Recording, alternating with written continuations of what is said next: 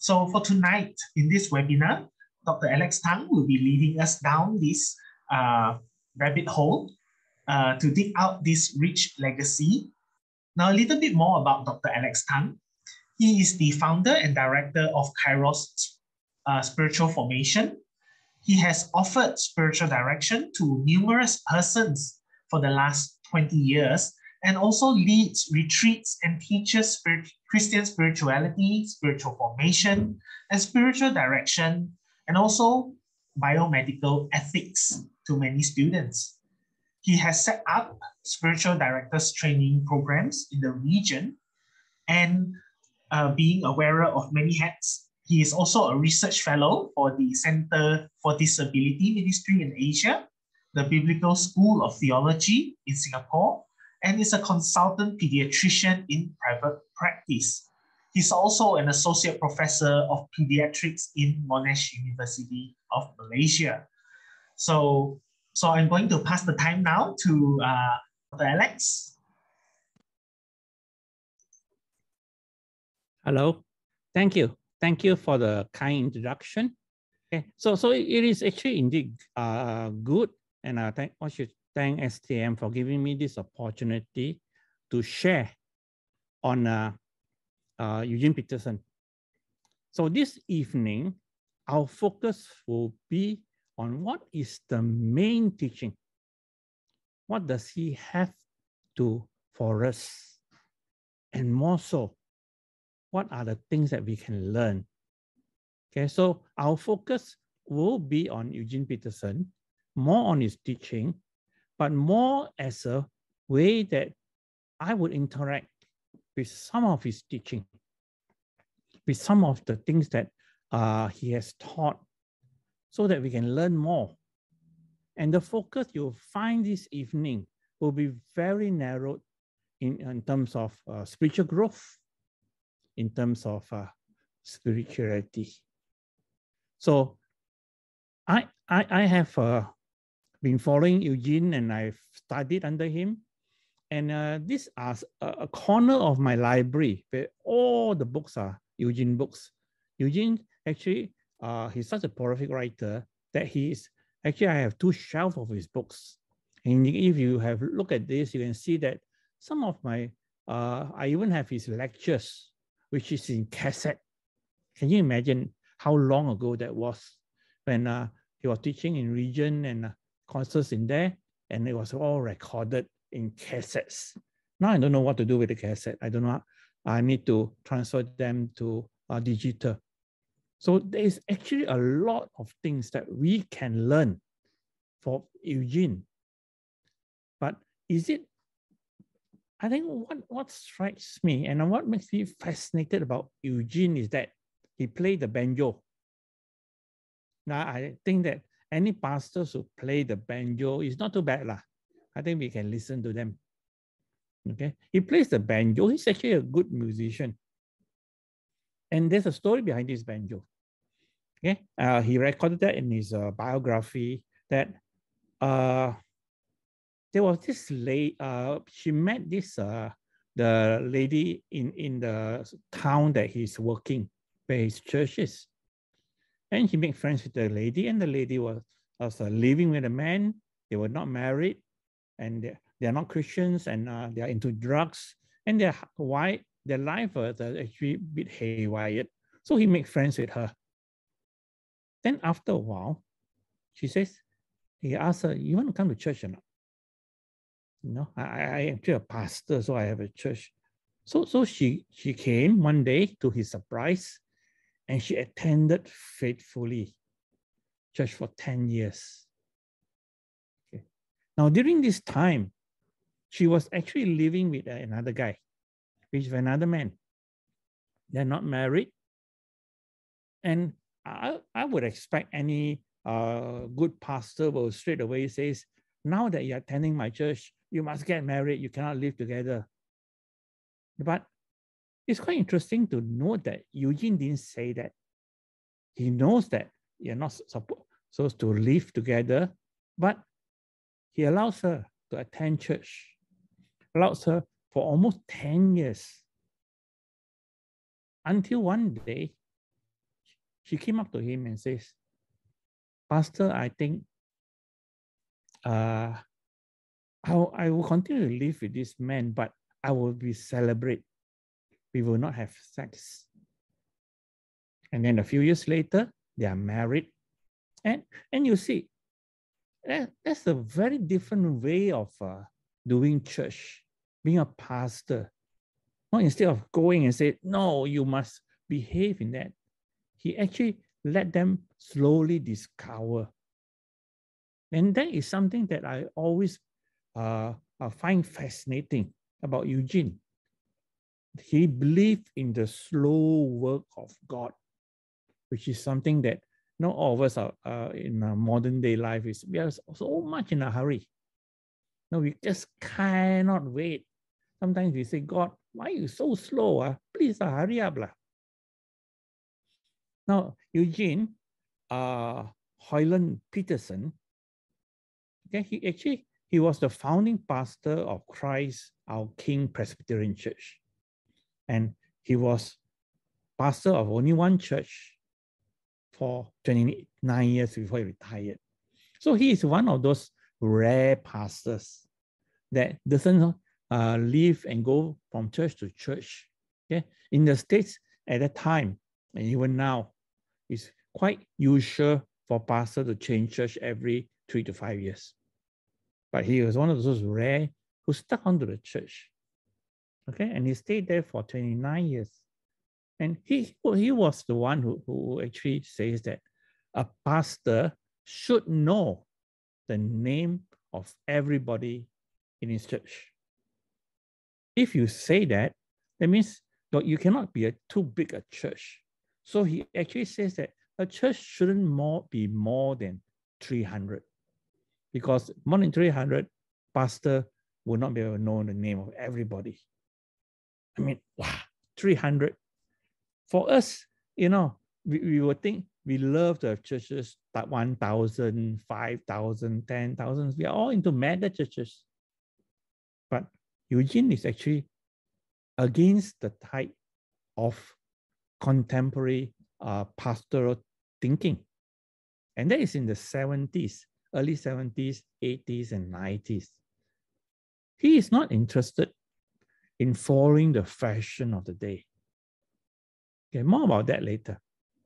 Then in 91, he retired, and then he went on to Regent College, where he was the professor of theology from 92 to 98. Okay, where he teach, and all the things that, and a lot of his teaching are informed by his lived experience as a pastor of 29 years as a pastor. So he teach spiritual theology, okay, from 92 to 98. Then he retired, but he continued to teach until 2006. And then he retired, and then he continued a ministry of teaching, writing, and speaking until his retirement from public life in 2017. So you see that this is a brief encapsule or brief in a nutshell, his life, that he was a pastor, he teach theology, and he's involved in he's a writer, and then he's a theologian, he's a poet, and he mentor. And you can see that even now, many people will say that, and well-known pastors will say that, Eugene Peterson is my mentor. I can say that he is my mentor. Okay, so that is the legacy that he left behind. Aside from his many books, you find that these are some of the books, and these books are actually of specific books on the Bible. I will recommend all of them, if you have the time. Okay, his book Practice Resurrection is about the book of Ephesians. Okay, it doesn't go into those academic type of analysis, but he goes into a very practical level. Okay, he's very interested in Christian living. So how do you live up the book of Ephesians in your life? Okay, reverse thunder. okay, which is actually from a poem. Okay, and he says that that is what the book of Revelation is. Reverse thunder. Run with the horses. Okay, that's the book of Jeremiah. Okay, and that's my favorite book. Traveling Light, Galatians. Jonah, under the unpredicted plan. You find that Psalms, he actually was very much into Psalms. And then you see that the message is where he paraphrased or translated the Bible. Okay, he actually has a master's in biblical languages. Okay, he doesn't have a PhD, but he's very good in ancient Hebrew and ancient Greek, and he's able to translate the Bible into a modern day terms. Okay, so he paraphrased the Bible, in other words, and that becomes a message, which is actually one of the best-selling Bibles at this time. So if you have not read it, it's worth reading. But if you look at his life and see what is the main thing, you know, Eugene likes to tell stories, and one of the stories he told was that, you know, my son, okay, Eugene's son, says, Dad, you have only one sermon. And Eugene was preparing a sermon at the time. He was a bit upset, you know. What do you mean by I have only one sermon? Okay, I have preached thousands of sermons. No, the son says, Dad, you know, you have preached thousands of sermons, but you are actually preaching the same sermon. And it actually is right. Eugene has one sermon, and his sermon is about soul care. So you see that all the things he does as a pastor, writer, theologian, poet, and mentor is actually about soul care, or what he will call soul craft. And he will say that that is the single most important thing the church needs today, that we all need today, that if we are to follow Christ, we need soul care. So that in the last, this is his final 5 books, you know, there is magnum opus where he summarized and distill all that he have learned into this final book, final 5 books, which he started in, took him about 5 years to write. Yeah, which is actually basically about soul care. Now, the first book is Christ Placed in 10,000 Places, which is about spiritual theology. And basically, is that Christ is there. And if you read his books, you find that he's very Christ-centered. Okay. And he believed that Christ placed in 10,000 places. This is Hawkins' poem. He says that everywhere we see the face of Christ. And then the focus on the word in this book, spiritual reading. And how do we live? We live the Jesus way. And how do Jesus teach us to read the word? Tell it slant. Okay. And then how do we live with practice resurrection? So basically, all these things about soul care. So what I want to share with you tonight is 7 life hacks from Eugene Peterson. That if you distill all the things that he is in all his books and all his teaching and all that, there are 7 basic life hacks. First is to cultivate a Christian imagination. Secondly is that pastors and shepherds, not CEOs. Third is practice resurrection. Fourth is choose your words carefully. Fifth is relevant is irrelevant, obedient is. Christ is all we have to offer. And finally, subversive spirituality. And I hope that we will have time for us to discuss this in a Q&A. Firstly, cultivate a Christian imagination.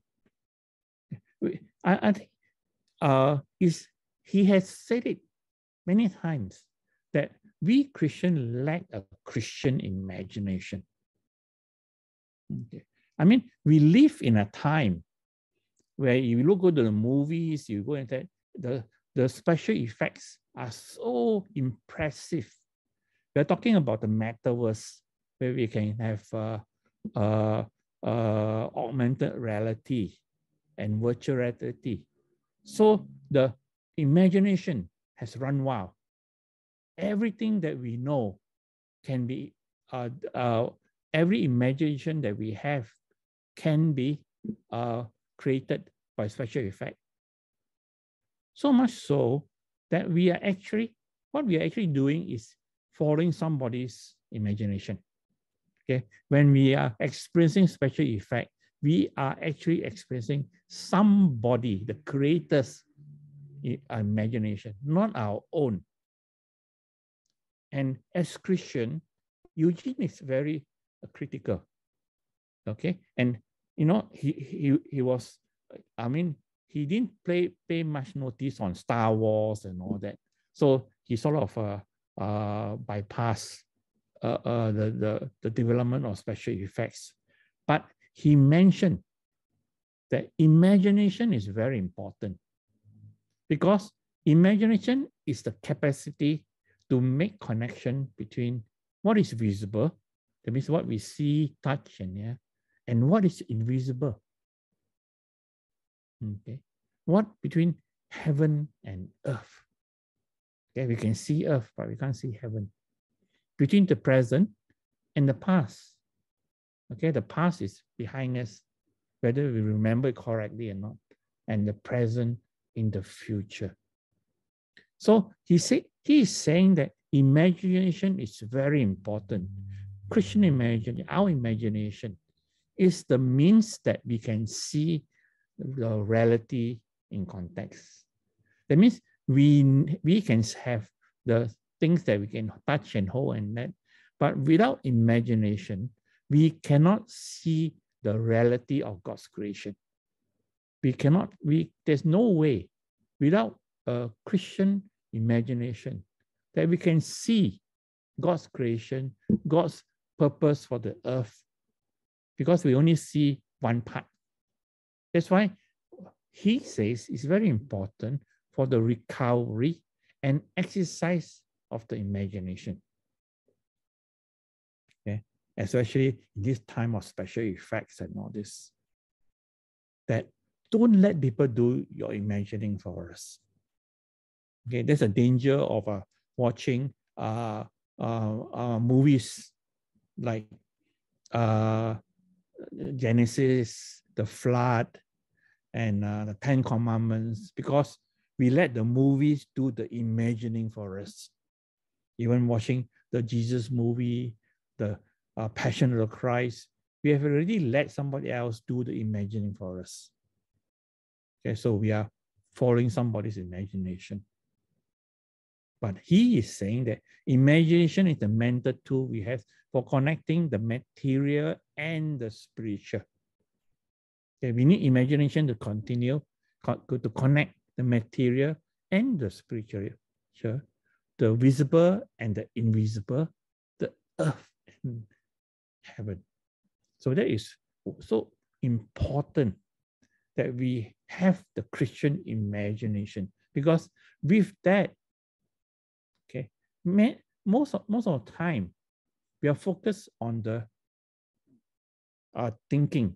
We are focused on what we can see and think, but without the imagination, we cannot go beyond what is on the page. We cannot be on what is written in the book. That's why we have so much trouble with the book of Revelation. Because the book of Revelation is rich in imagery, in metaphors. Okay, and if we take it literally, that's just a book with fantastic images. But with the imagination, we can actually see the uncovering of the history of God. And that is what Eugene is trying to teach us. Okay, if you read the message, as I paraphrase the Bible, you see that he is trying to open us to the invisible, to the unreality. Okay. So that's the first point. The second point is that pastors are shepherds, not CEOs. Okay. Most of us think that Eugene only writes to pastor. No. Okay. Yes, he teaches pastor a lot. He's very focused on pastor, but he's actually writing to all of us, lay people especially, who are in roles of pastors. And for him is that pastors are shepherds, not CEO. He actually wrote 4 books about pastoral care. Okay, under the unpredictable part, he talks about using Jonah. Okay, the vocational holiness, that we need to pastor, or we need to lead with integrity. Okay, then he works as working the angles of pastoral integrity. Then the 5 smooth stones and the contemplative pastor, which he talks about spiritual direction. So it's not only us living the life, but how do we listen to the Holy Spirit? How do we listen to God? So for him, pastoral work is not just running the church. Okay, running the church is not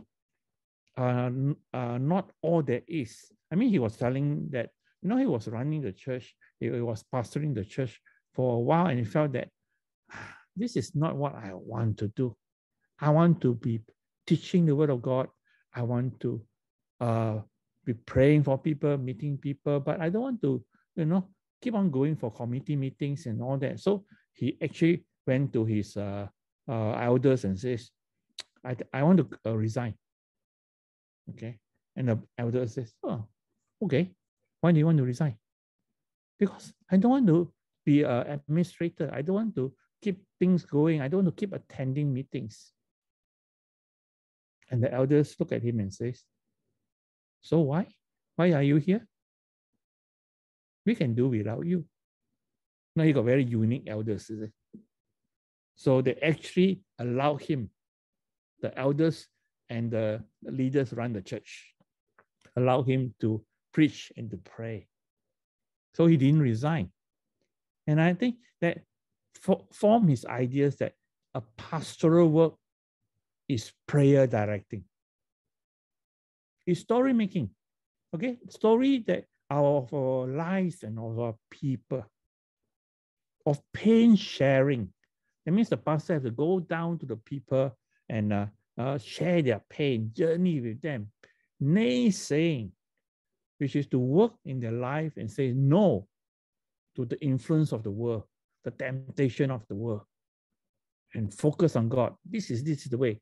Don't go this way. And community building. And that is what pastoral work is. Okay? And pastoral work is not, and he was very adamant about that, it's not McDonaldization and decentralization. Okay, now he didn't use these 2 words. Okay, these 2, he never used these 2 words. But what he was teaching is actually against this. Now, what do I mean by McDonaldization? Now, all of us been to McDonald's, so we know what is a McDonald's. Okay, and everything that anywhere in the world you go, McDonald's is always looks the same. The building, that big amp, you go in, the counter is the same, the chair is the same, the table is the same, it's the same. Because McDonaldization is what they have done was to make everything reproducible, measurable. Okay, and franchise. So that means anywhere in the world, you will get the same piece of Big Mac. You will get this. That's McDonaldization. Okay, but unfortunately, the church also has become McDonaldized. In other words, the church also wants to be measurable, okay, reproducible.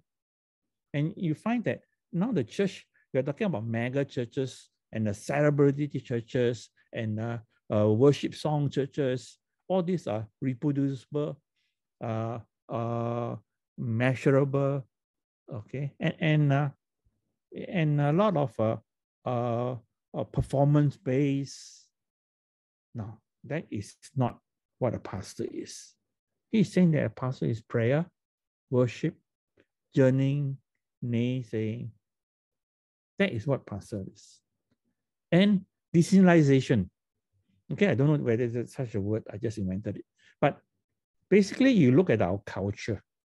Okay, our culture actually is now all there's one meta narrative created by Disney, which is actually overpowering all. Okay, because Disney is everywhere. You know, the Little Princess and the Marvel and Star Wars and all that. Okay, and the philosophy and the thought behind Star Wars and Marvel is now the world's culture. We sort of overcome other cultures. And that is not the culture of the God. Okay, it's a materialistic culture. It's a pragmatic culture. Might even say it's a pagan culture. And Peterson was very adamant that says Christians are not to be part of a global culture. So he says that a pastor is not a CEO. A pastor should be involved in the ministry of small talk. Okay, what is small talk? Not gossip, not cocktail talk. You know, cocktail talk, it just talk nonsense and all that, but talks about the common things. You know, sometimes as pastors or as leaders, we only talk about high-fi things. You know, every time we go, must talk about God. You know, we don't talk about football. We don't talk about this. You know, these are secular things. We want to talk about sacred things. But because I'm saying that, nah, a Christian life involves the ordinary. The small talk is the natural language of where people is and where people are, what people are doing most of the time. So true pastoral calling is to be involved in the ministry of small talk, to walk with the people where the pain is.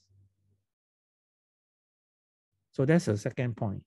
The third point is to practice resurrection. Okay, so what do we mean by practice resurrection?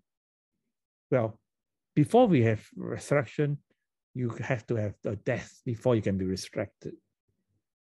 And in his book, he argues that we are living a resurrected life. That means we are living a life that is from death. And the practices that he says that we should be living and focusing on is the worship of God and all the operations of the Trinity. And I agree with him. I think that we do not worship God enough. Okay, we ask from him a lot of things. Now, this is the COVID period, and we keep on asking for God for protection, for this and this, but we actually do not worship him. Okay, it's more like Santa Claus. And the acceptance of resurrection, that from baptism, okay, how do we really understand the significance of baptism? The Holy Communion, the embrace of resurrection formation.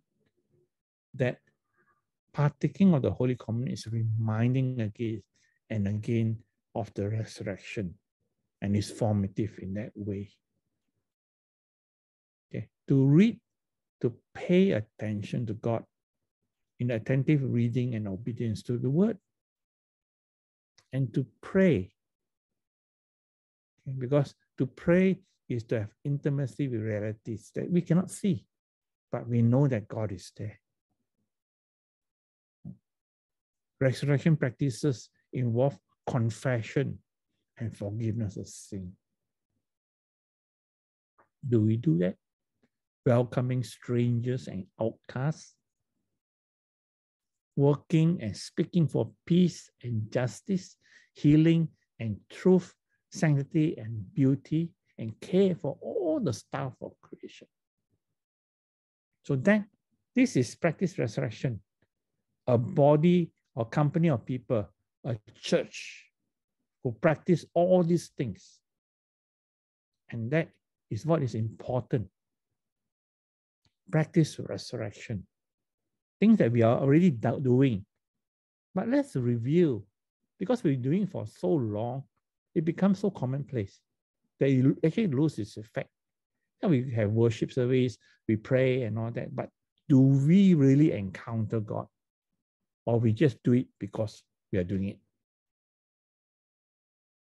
And being an author and a poet, he says, choose your words carefully.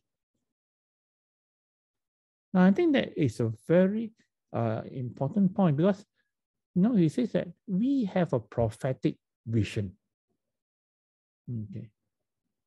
We have a prophetic vision. Okay. We have the word of God.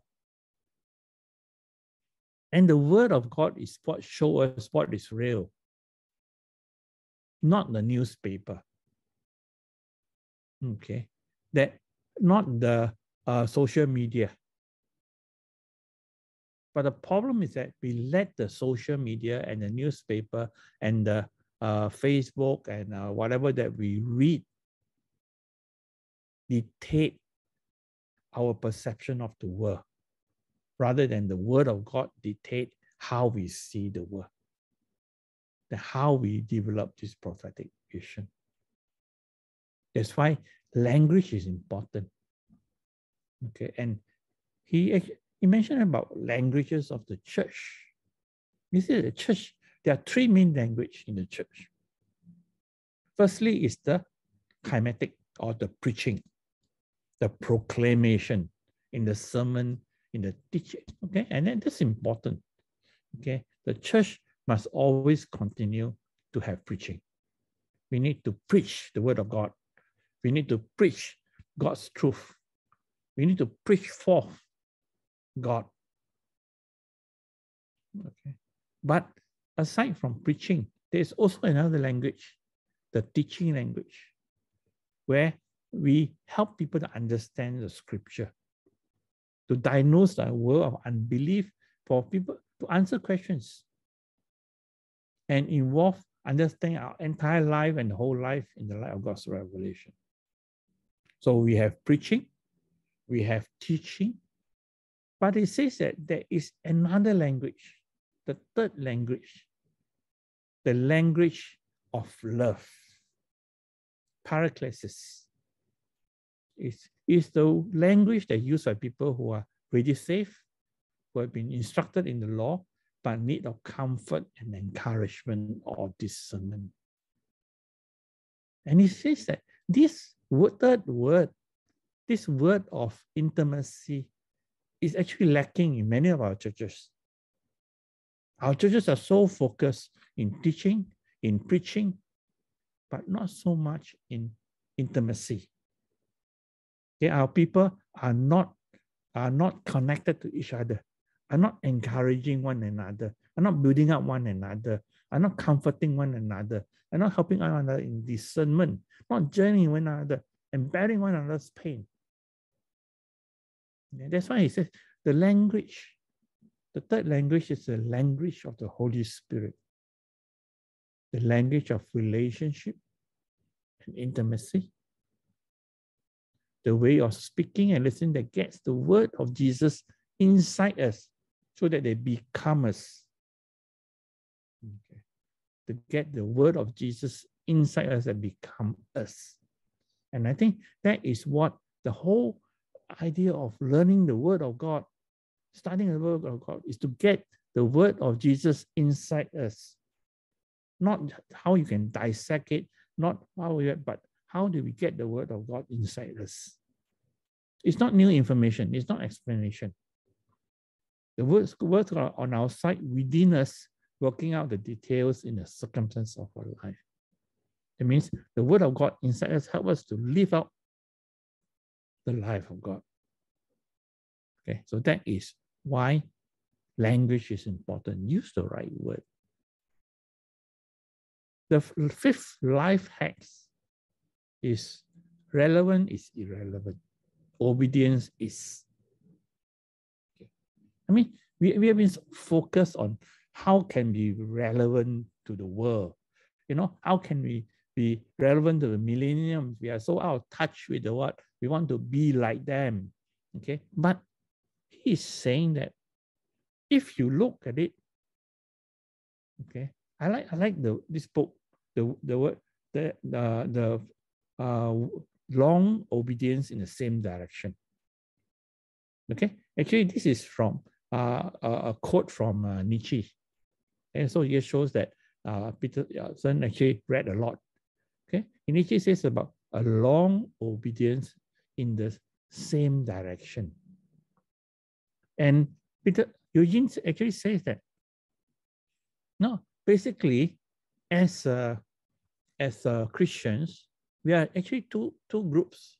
We are actually one group with two roles. Firstly, we are called to be disciples. Okay. Now, I know it's not something new to us, but we are called to be disciples, which are supposed to be apprentices of Jesus Christ. Okay, and if you remember the apprentice system, okay, apprentice system, you follow the master and you learn what the master do. You follow, he allow you to do it, you do it, and then he correct you, you do it again, and then you keep on learning, keep on learning. So we are in a growing learning relationship. Okay, a disciple is a learner. Okay, not as a as we do it in but as a learner in the life of God. So we learn to acquire information about God, not to acquire information about God, but skills in faith. So as a disciple, we are in a learning relationship, apprentice to Christ, to develop skills in Christ. I think that's one thing that we always need to remember. We are all disciples. But he also says that we are all pilgrims. Now, pilgrims are people who are on the way to somewhere. That's why they're called pilgrims. Okay. And we are pilgrims because we are on the way to God, going towards God. So that's why we cannot just focus on being disciple alone. Okay. If you're a disciple, you keep on learning, but not going anywhere. But we have to be disciples and pilgrim. Then we know that we're learning to go towards God, to follow the Jesus way, to be like Christ. That's why there's this, the word is congruence. You find that in Peterson's writing, he always talk about congruence, the alignment of who you are and what you do, and the harmony of the ends you seek and the means you use to achieve them, which I think is where all things fit together. That's why your life should be holistic, congruence, the alignment of who you are, what you do, the harmony of the ends you seek, and the means you use to achieve them. Okay, so that is what a holistic life is, a mature life is, congruence. The sixth point, the sixth life hack is that Christ is all we have to offer. Okay, many of us think that, oh yeah, so we have so much to offer to the world. Look at us, we are God gift to mankind. But Peterson reminds us, Christ is all we have to offer. Okay, and in the Jesus way, he emphasized that the Jesus way are personal. Okay, it's not giving rules and regulations and say, oh, you must do this, you must do this, you must do this, but it's a personal, incarnate, flesh and blood, relational, particular, and local. In other words, it's local, it's where the person is, where the family is where the community is. that we are there, we show up, we are relation, and it's specific and it's local. And compare that to how the world treat people, where people, programs, organization, techniques, general guidelines. Okay, so everything so that everybody becomes one size fit all. That's not how Jesus does it. Jesus is always customized. Okay, you find that Jesus approached each person differently. There's no one standard way. And when Jesus, okay, if you start, he in the book of Ephesians, this practice resurrection is about the study of book of Ephesians. He says that, well, the Greek has a active sense, passive tense, and the middle sense or verbs. But say you look carefully, okay, in the book of Ephesians, the church itself, there are a lot of active words. In other words, a lot of things has been done to the church, and we are the church. Okay, things that are done to the church that Jesus is doing to our church. That Jesus is a peace. He made us one. He broke down the wall of hostility. He abolished the law. He created one humanity, make peace, reconcile. So Jesus is actively involved in the church. Okay, it's not our church. It's his church. And then the passive that is included in the church is what has been done to us to bring us near, to give us access to God, to build on the foundation, join together, build together. So Jesus is the one that we need, and the one that we need to acknowledge that is very important in our life. And the last point about subversive spirituality is that Jesus is here. We are all disciples and pilgrims, but we are also witness. And as witness, we have to go forth. Okay. Now we are not I'll go and we can go and evangelize and all that, but we are not called to be to change the world. That's not our job. Okay? Eugene has emphasized again and again that our job is not to change the world. That's God's job. Okay? We don't want to do God's job. Our job is to be a witness for Christ in our workplace. And he says that most of what Jesus said took place in a secular place. You find that if you look at the gospel very carefully, you find that Jesus doesn't have spend much time in the synagogue. Okay, but he goes to he starts teaching in the farmer's field, in the fishing boat, in the wedding feast, in the public well, and all this. Okay, and more important, he says, he mentioned that work is important.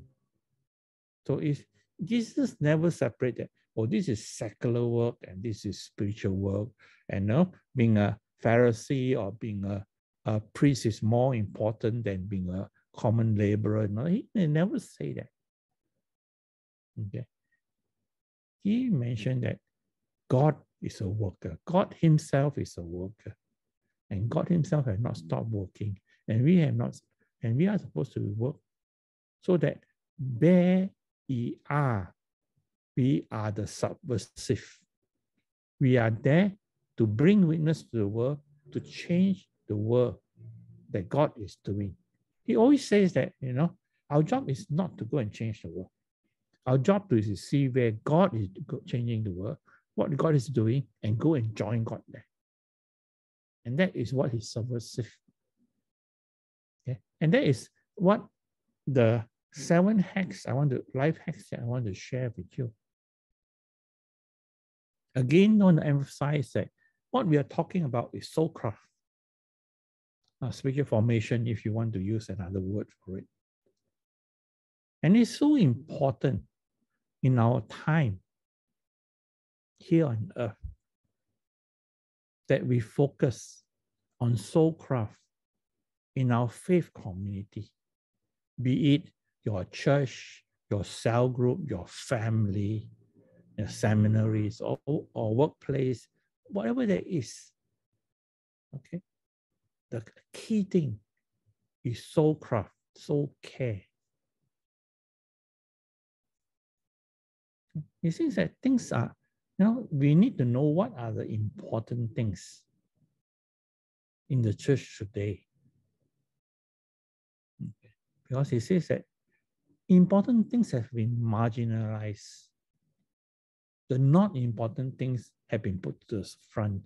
That's why we have things like celebrity problems, and we have celebrity pastors and seeker friendlies and all these things. When what is essential is the spiritual formation, the growth of the soul. Okay, in theological aesthetics, what is true, what is good, and what is beautiful. Now, this one won't win points, but this is what we should focus on to grow up in Christ. Okay, healthy in God, robust in love. Okay, so that is what it means. Okay, and all of us are called. All of us are called, and Eugene has put it very well, that what does it mean to represent the kingdom of God in a culture devoted to the kingdom of self? Okay, if you look at all around us, we are living in a kingdom of self. Okay, McDonaldization, Disneyization is a culture of self. Me, I, and myself. Okay, I want it. I don't care what it do to you. It's my right, and I want it now. And that is the culture of the self, the kingdom of self, which has actually come into the church. So how do we as Christians develop a robust identity in a society that pays top dollars to country singers, drug lords, or barons? Okay, how do you find vocational identity? The value of our work from models that are actually provided by principalities and powers.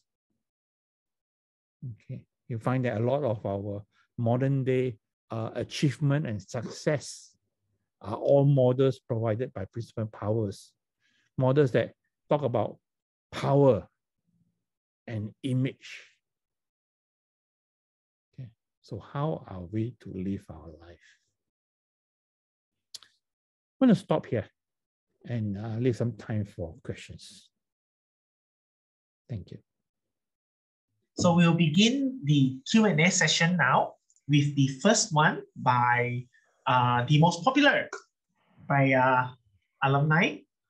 Mr. Peter Ong says, what can pastors do to avoid the trappings of the numbers game imposed on them by the church? How can we educate the church regarding this matter? Well, thanks. Hi, Peter. I think that's a very important question, and very relevant to pastors especially. It's not to get trapped in the numbers game. Okay, I think it's very easy. I've been to pastors fellowship, and basically everybody is to compare how many members have you got, and how much is your church income and all that. I think that's the number games, and that's the way of the world. Okay, but as pastors, we are called to be different people apart. So I guess we have to focus on what is our calling. Our calling is to lead the people of God, to be shepherd, to teach them to the word, and to teach them to pray and walk along with them. So as long as we focus on this, then we try, and then we distance ourselves from the numbers game. Okay. I know it's easy and very tempting for the numbers game. because we love to have big churches. We love to have big titles, and we love to have that. But basically, our calling is to look after the sheep. So I guess we have to be focused on that. And for how we live and how we teach will affect our members. Yes, I know the challenge is, members coming in from other churches and says, hey, how come your church so small? How come you don't have this, you don't have this, and all this? But the thing is that if we work together, if the community grow together in Christ, we'll begin to realize that it's not the numbers. It's how we know each other and how we work together. I hope that answers your question. Okay, Peter? All right. Thank you, Peter, for that question. Next is Srinivasa Murthy, who asks, how do you differentiate between spiritual formation and spiritual disciplines? Hi, Murthy. He's from India. Okay. Yeah. Good question again. How do we differentiate between spiritual formation and spiritual discipline? Now, spiritual formation is the process of spiritual growth. Okay, so it is the overall term for spiritual growth. Okay, while spiritual discipline are the various activities we do to encourage or enable spiritual growth. Okay, so one is the process of growing. The other one is the activity. Okay, so that is the answer is spiritual formation and spiritual discipline. Okay, thank you. So as we look at that line of thought, right? So we'll look at what C.L. Mock and Selina Wong asks about Christian imagination. So C.L. Mock asks, how do we control or regulate it so that it doesn't run wild? And Selina would like to know if there are any examples of Christian imagination so that we can relate to it better. Okay, I think I'll start with Selina first. Thank you. Okay, what is a Christian imagination? Well, you find that Jesus and the Bible, actually a lot of it uses a lot of words and metaphors that actually stimulate our imagination. Okay, when Jesus says you are the salt of the earth, what do you mean by that? Are you saying that we are salt? We are salty? The only person I know is salty is the Lord's wife. It wasn't too good, isn't it? But yes, we know what Jesus means because we use our imagination and say, oh, salt, preserve food, give taste, and preserve things. That is what salt is. And that is using our Christian imagination. That's what imagination is. Okay, and how do we maintain this Christian imagination? By what our imagination is developed by what we feed it.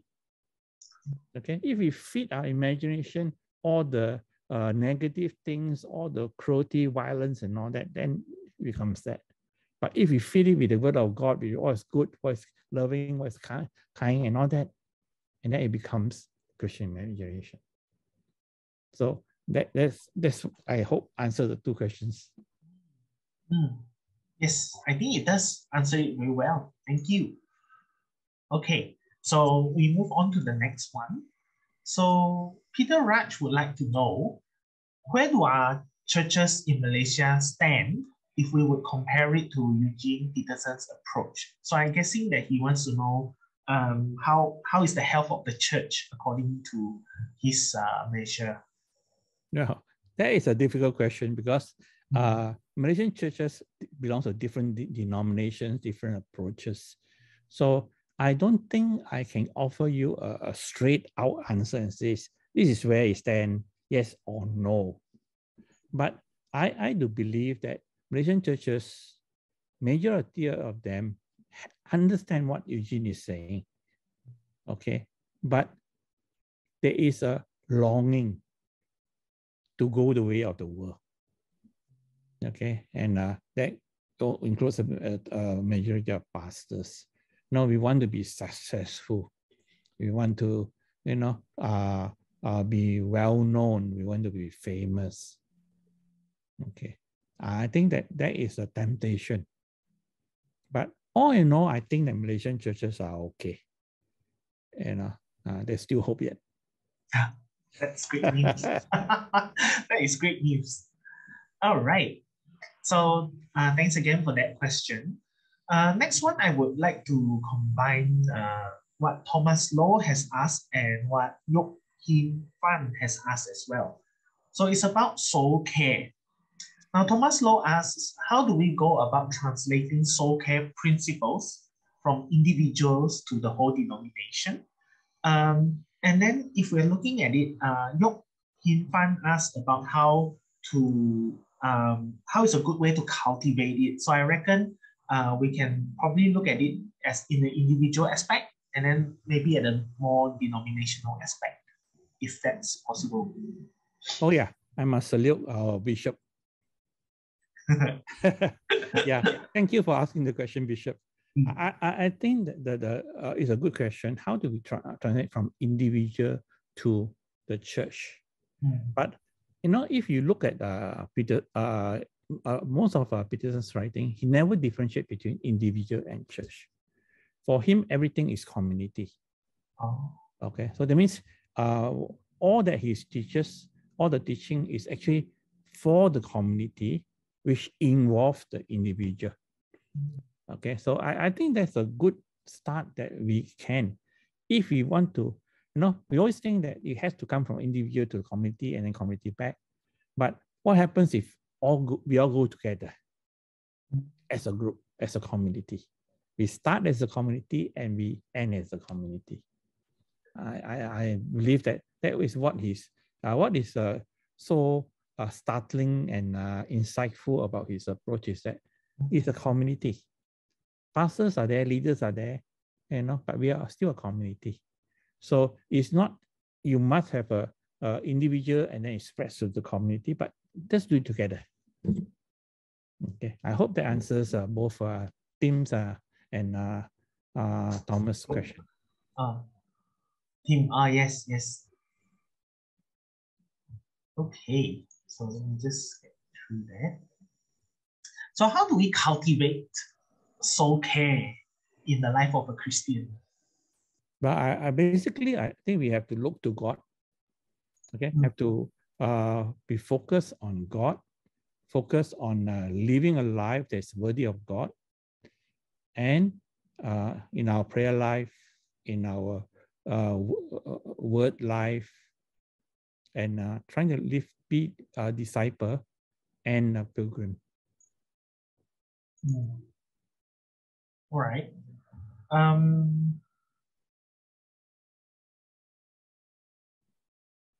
think we leave for the book recommendations later.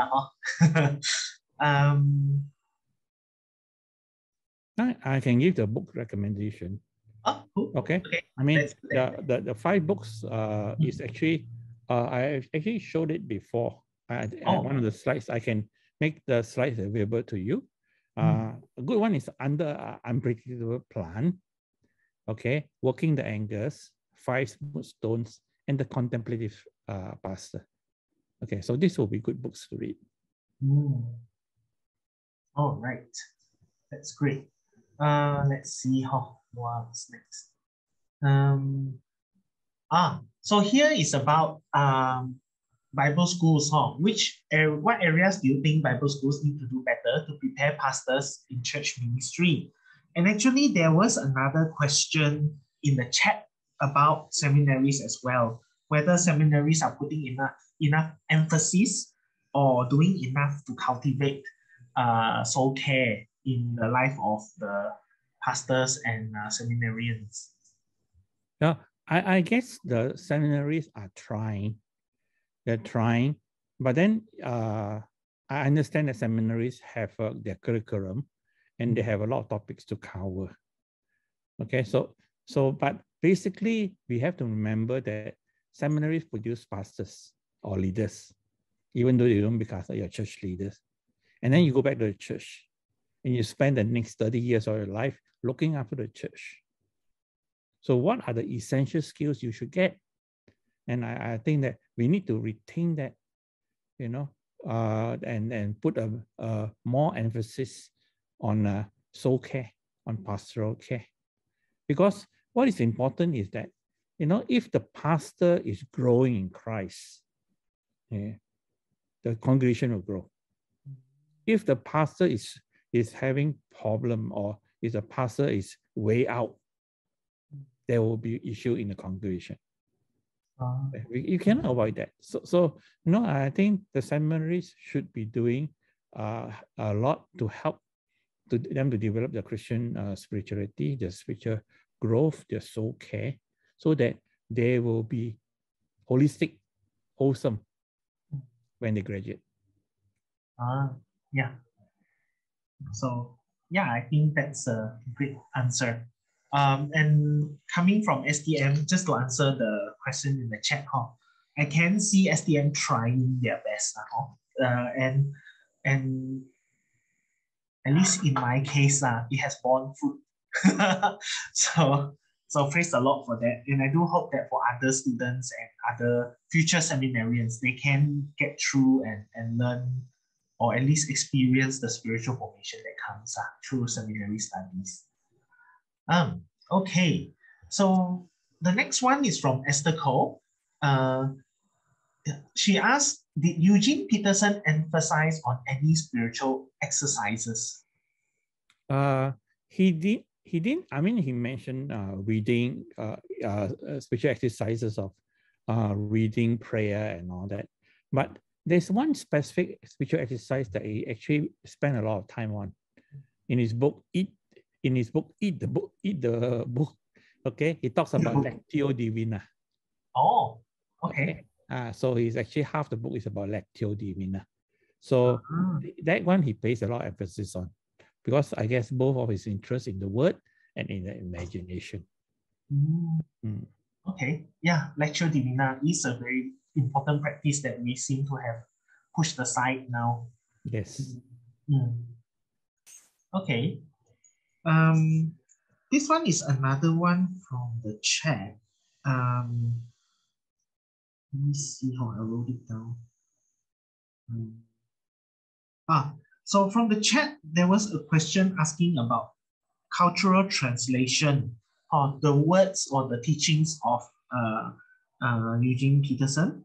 Does it need cultural translation into Southeast Asia, or can it be applied directly? I believe it can. I mean, I've been reading his work for many years, and I find that because he deals with the basics. Okay, I mean, yes, we have to understand his teaching in the context of North American evangelism. Actually, he's a Presbyterian church, a pastor. Okay, so we know that he's addressing a North American. That's the context. But he deals with very basic principles, you know, prayer, God, word. Okay, and this can be and should be able to translate to Asia without much change. And that's why I'm very passionate about teaching this subject, because I find that there's much that he can teach us, the Malaysian or the Asian church can learn from that. All right. So later we will have an advertisement about your coming coming sessions. I think there's a part-time study about the spirituality of Eugene Peterson. So for those who are interested, we will give you the information later. So keep an eye out for it. All right. So next one, we look at a question from Fred Tan, who asked about subversive spirituality. Now, is it a way to look at how we are to interact with others differently from the secular world, and the way Jesus would do differently compared with the ways of the world? So he's probably asking about how we should interact with the world and how would Jesus have done differently. Yeah, I think that's excellent. And thank you for highlighting subversive spirituality. Okay, now, it wasn't, I mean, the way Eugene put it, and And the way that he learned it from the Bible, or we study from the Bible, is that we are not being subversive for the sake of being subversive. Yeah. Is that because we believe in a different value system, we see things in a different way. So the way we act changes the world. That's why he call it subversive spirituality. Okay, it's not that we want to be subversive. Okay, it's the fact that we, being who we are, the way we live in the culture of the world today, make us subversive. All right. So basically, just following Christ, living the Jesus way, then automatically you're subversive. Okay. All right. That's great. This is from me. Just wondering, because of the pandemic, you pointed it out, right? That that the church has been trying to learn to sort of adjust and practice spirituality differently. So one of the questions that came up during my own pastoring is that when we talk about practicing maybe the spiritual disciplines, and also stuff like self group and family altar, many people struggle and they worry that for some families, the children are too old. How do we encourage them to do it? So I'm just wondering whether Eugene Peterson has an answer for that, or has a way to teach us who are older to cultivate our spiritual Christian imagination.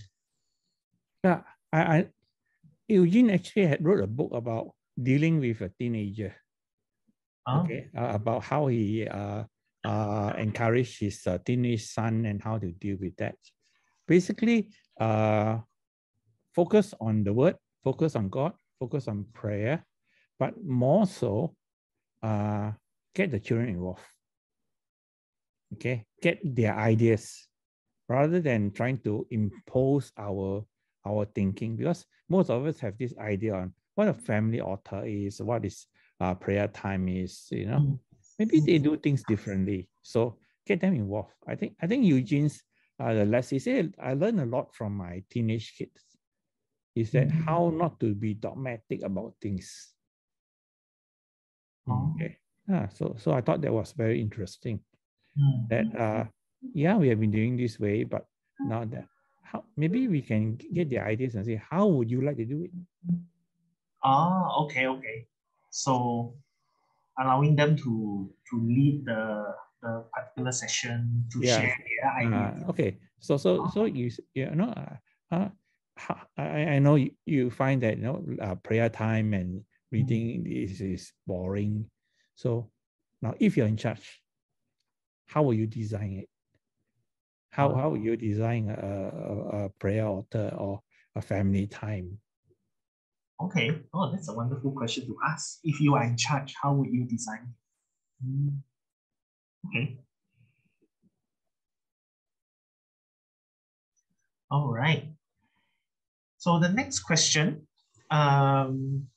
this is from, sorry if I butcher your name, Yao Chen, who says, although Eugene Peterson's The Message is a paraphrase of the Bible, do you think we can use it for both devotional and Bible study purposes? Yes. The answer is yes. You can use it for both devotional and Bible study processes. I mean, it's been quite a while since the book, his full translation. It took about 10 years to translate. And initially, as usual, there's a lot of hue and cry, whether it's a paraphrase, whether it's accurate. But that sort of died down, right? Because people find that actually there's not much error in the Bible, in his paraphrase, in his translation.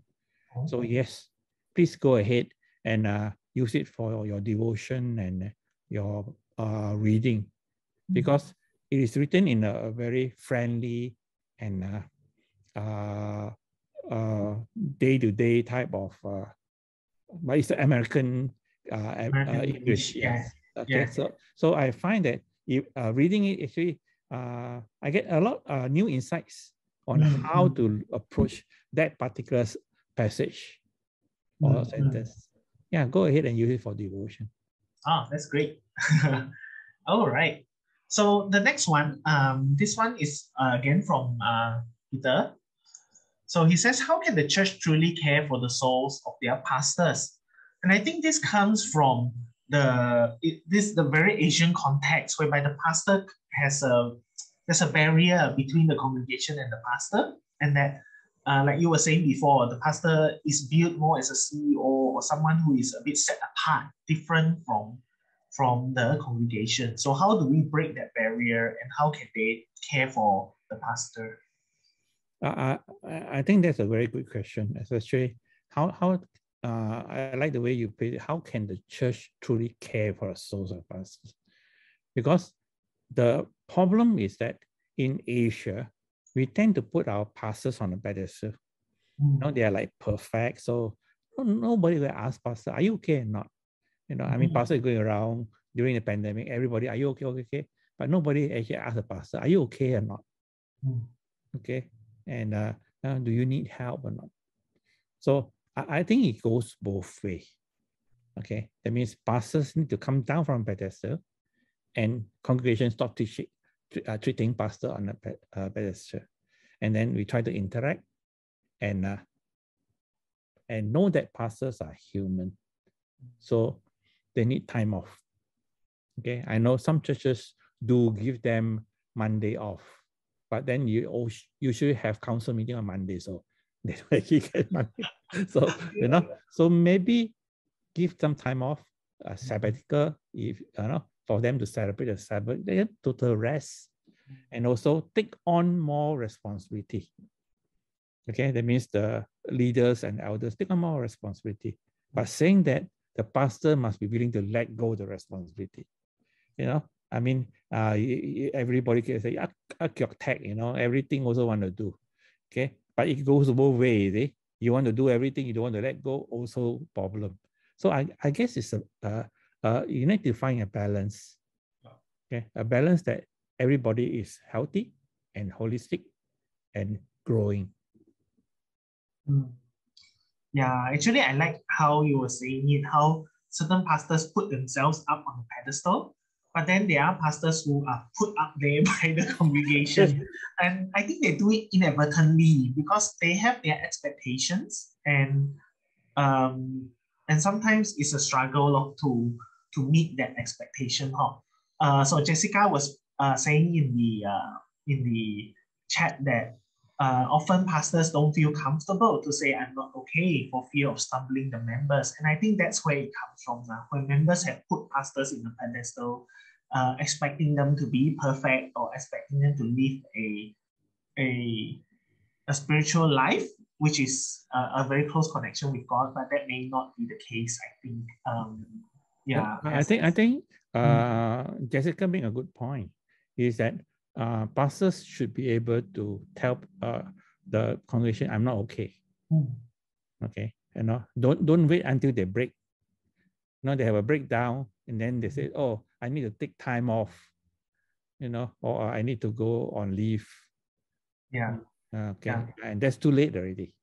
Correct. Okay. So they need to be open to say, pastor is human also. Yeah. And it's good that the congregation is aware of this. So we do hope that that the pastors can receive more care. So thanks again. Okay, so maybe we'll take from Yak One, who says how to reconcile a pastor's need to run the church as demands grow against his or her needs to shepherd the flock. How does the, sorry? How to reconcile a pastor's need to run the church as demands grow against his or her needs to shepherd the flock. It's a good question, and also it's a realistic question. That that's why Eugene says, you know, he will not want to pastor a church bigger than that he can know the names of the members, because he recognized that a shepherd, you need to know the name of your sheep. So you need to train people. Okay, you need to train sub-shepherds, so to speak. And then you need to give them the responsibility to take care of other people. So that means a pastor doesn't do all the work, but the pastor is always training up Timothy's, okay, disciple, sub-pastors or sub-shepherds to look after, keep on training up so that there will be always people looking after so you don't have to look after everybody. And it's an ongoing process. You don't wait until your church grows so big that you cannot handle everything. So that means they're always in mind that as your church grows, you may not be able to shepherd everybody. So you need more people. Okay. And best will be your own people. Of course, you can always employ, but why don't you train up your own? I'm sure. I always believe that the church have enough people because I believe that the Holy Spirit is in the church and He gives to the church disciples, apostles, teachers, evangelists, everything. So they are down there all sitting, waiting for you to invite them. All right, thanks. Then the other question is by Rachel Thomas. She asks, would it not be difficult to apply how Eugene Peterson did church in the example of the cohabitating couple who had used drugs? Oh, okay, in the Malaysian church. All right. So I think she's worried about whether we can apply these principles for ministry in the Malaysian church. I guess in that case, being open to these people may be difficult for the congregation to accept. Thank you. Thank you for giving me the opportunity to explain the example. Okay, because I know that it will people will, all the antenna and red flag will start when I mentioned that Eugene's approach is that he actually walked with them. He brought the lady to the church, and then when they were part of the church, she didn't insist that they stop cohabiting until the person learned that they should do it themselves. Okay, and my natural instinct when I first heard him say that was, that is not pastoring. We should be teaching them Christian principle the moment they enter church. But then I was just thinking on again, and it says that, well, we have been teaching people Christian principles since they enter church. And how successful are we? Our members are still cohabiting. Our members are still doing drugs. Yeah, we've been drumming them from the pulpit every day, every weekend. They get kena hantam, but they don't change. Okay, maybe instead of scolding them, we walk aside them and allow the Holy Spirit to work on them, and the Holy Spirit to convict them, so that they come on their own. They come to their own decision, and they come to say, "Hey, Pastor, I don't want to do drugs anymore." Okay, what do you think of that? Yeah, actually, I think one of the more troubling experiences of the church have had this pandemic period are members who fall away from the church, or members who do not come to seek help. Right? I'm sure there are many horror stories of church members who were drilled even from young age in the church, but were willing to consider suicide when faced with the troubles that they have during this pandemic. And like you were saying before, we have drummed these principles into them, but it seems as though not to they did not make it their own. I think that's the key, right? They did not make it their own, and so they continue to struggle. Yeah, so that's to trust in the slow work of God. All right. That's a wonderful question. Thank you, Rachel. So it's 9:33 now, according to my clock. So I guess that's the end. We thank everyone for the wonderful questions, and we apologize that we are unable to take all of the questions. So thank you once again, everyone, for joining tonight's session. Okay, so that's all from us tonight. Thank you once again, and we hope you have a good night.